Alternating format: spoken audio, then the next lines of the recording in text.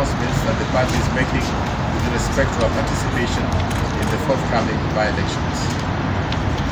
The party decision is not to participate in by-elections that are occasioned by the unfortunate deaths in Parliament of Senator from Machakos, parliamentary seat of Matungu, and that of Kabuchai.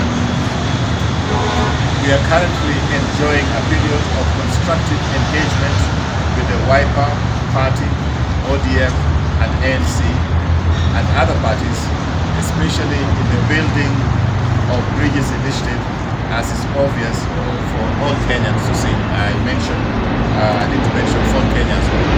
It is the decision of the Jubilee Party that, given the bigger picture of bringing this country together through the BBI avenue, ceding ground to the NASA parties in this instance is essential to ensuring that we do not open unnecessary arenas for conflict with our very able partners in the BBI. As for Nairobi seat of governor, we are on standby mode as the matter plays out in the High Court and the Nairobi County Assembly.